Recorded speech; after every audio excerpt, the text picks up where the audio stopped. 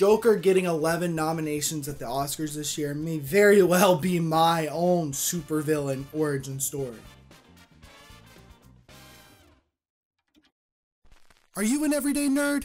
Hit that subscribe button and turn on notifications so that you don't miss the next episode. Yo, welcome to Everyday Nerd. I'm your host, Zack Snyder. If you're new around here on Yin, we pull from every corner of nerd culture, talk about anything and everything that piques my interest. We continue the Oscar Best Picture nominees this year with none other than the magnum opus of 2019 films, Joker.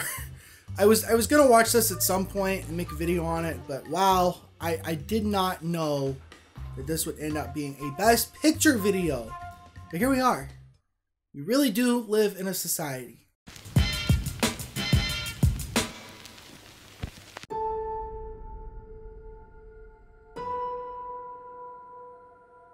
If you don't know anything about it, 2019's Joker is a rough comic book adaptation of the popular Batman villain Joker, directed by Todd Phillips and starring Joaquin Phoenix. It's apparently the best superhero movie ever made. It's not even a superhero movie.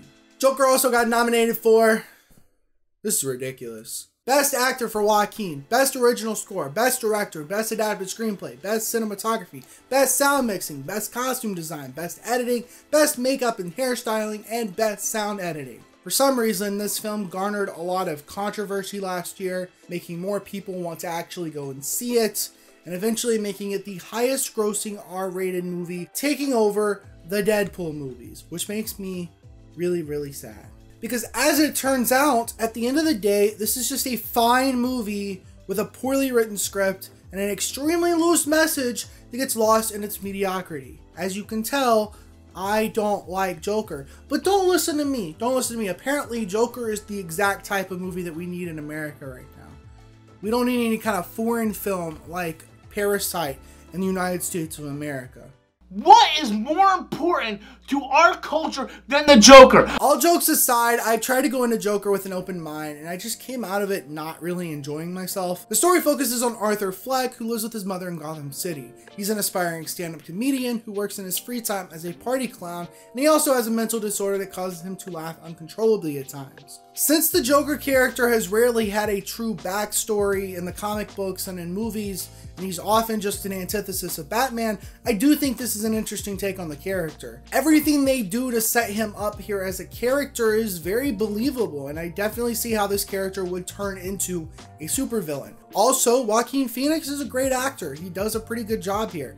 This is definitely not my favorite performance of his. That would go to 2013's Her. I just watched that a few months ago, so this is not the last time that I'll be talking about it because I really love that movie.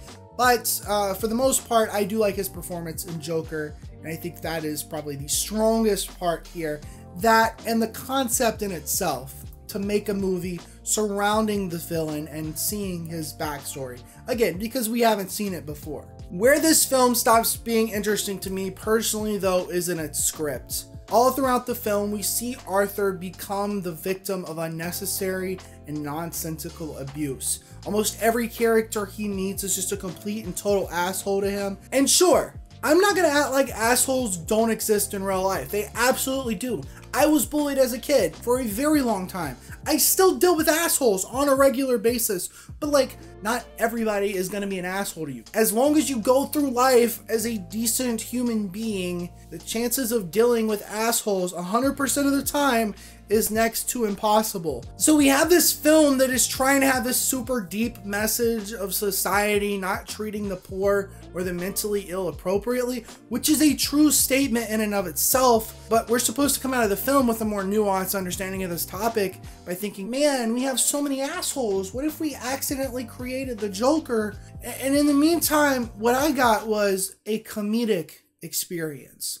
Because let me tell you, if you watch 2019's Joker seriously, you're most likely just going to be kind of bored. But if you ignore Todd Phillips' direction, if you ignore his angle, and you say, hey, I'm going to watch this dark comedy about a man going completely insane, it's actually kind of a fun watch. Now maybe this sounds a little bit ableist, right? Because I'm laughing at Arthur Fleck, a mentally ill individual. But like, scenes like this are hilarious, and you can't tell me otherwise. What kind of clown carries a gun? You're fired.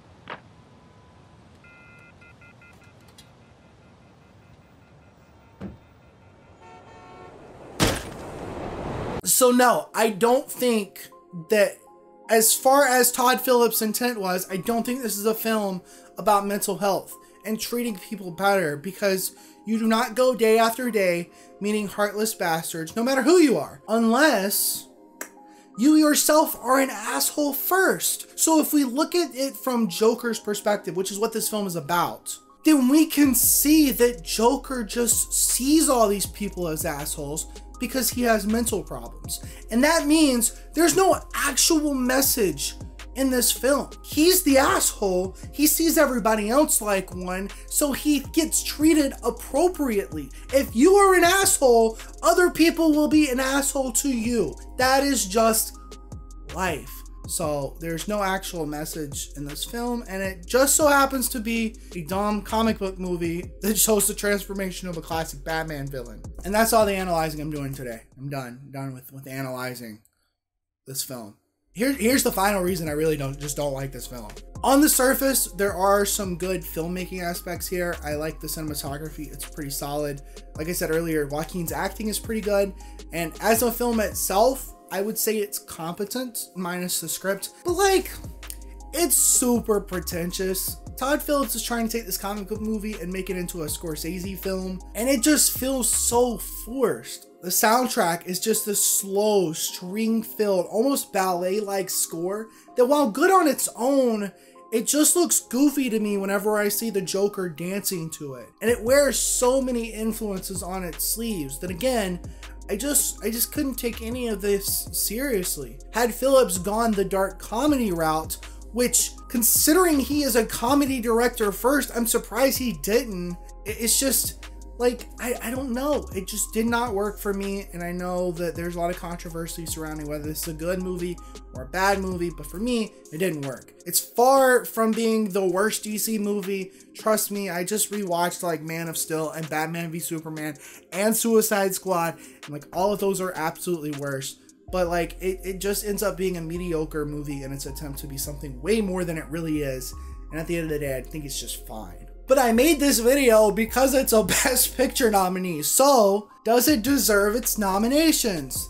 Well, let's go through them. Best Actor, sure, why not? Not the best of the year, but this is fine. Best Original Score, not a chance. It was such a weird part of this movie for me. Best Director, LOL, no. Best Adapted Screenplay, can you really call this an adaptation? Best Cinematography, it was solid enough. Best Sound Mixing and Editing, I honestly can't remember anything special about the sound in this movie. Best Makeup and Hair, why? Because he's the Joker and he wears some makeup? Is that it?